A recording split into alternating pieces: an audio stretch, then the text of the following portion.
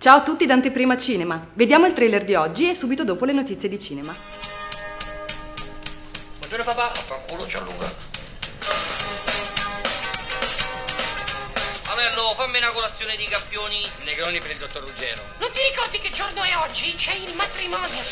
Vestiti, dai cazzo! Che invece devo sposare io con qua busta di piscio dalla ragazza tua. Dai cazzo!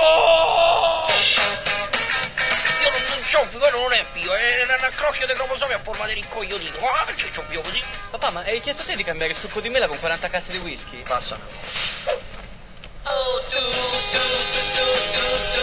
Un attimo e sono subito da lei. Chicco, ascoltami bene, ti faccio una proposta che poco non la puoi rifiutare, Chicco. Papà, ci siamo, cerca parcheggio. Gianluca, come al solito non hai capito niente, tu oggi non ti sposi. Io voglio andare in chiesa. E negarti la possibilità di smutandare una come questa. Che a questa non la smutanderesti? Si sveglia la gente da Roma. Io volevo la pillola del giorno dopo. Cioè, in realtà sarebbe per oggi, però casomai me la date adesso e poi la mangio domani, che dice? È molto semplice, giuste e gli fai sentire la presenza. L'amore non è che si può imbrigliare in un movimento fisico dettato dall'istinto. Ma sia un po' come respirare, no? Ma ci poteva avere fio senza una gamba, fio zoppo, fio tossico. Gianluca, dai che ci abbiamo da fare, hai capito, mo? Non ha capito, mi sa. Via.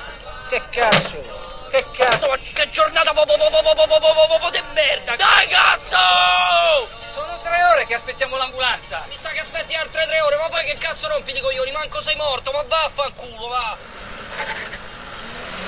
Questi fanno finta di essere morti e poi te credo che si formano i codi. Ma che paese è questo? Dimmi Gianluca, che paese è? Jim Carrey e Steve Carell non avranno forse condiviso l'ultimo episodio della stagione di The Office, ma sta diventando sempre più facile vederli lavorare insieme ad altri progetti.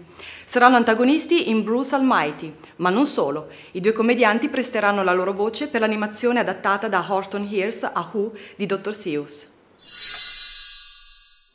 Leonardo DiCaprio sta valutando per il ruolo da protagonista in The Imitation Game, dallo script di Graham Moore sul matematico inglese Alan Turing, appena comprato dalla Warner Bros. Ron Howard è interessato a girare il film, ripreso dalla definitiva biografia scritta da Andrew Hodges, Alan Turing, The Enigma. E per oggi è tutto. Arrivederci da Easy News.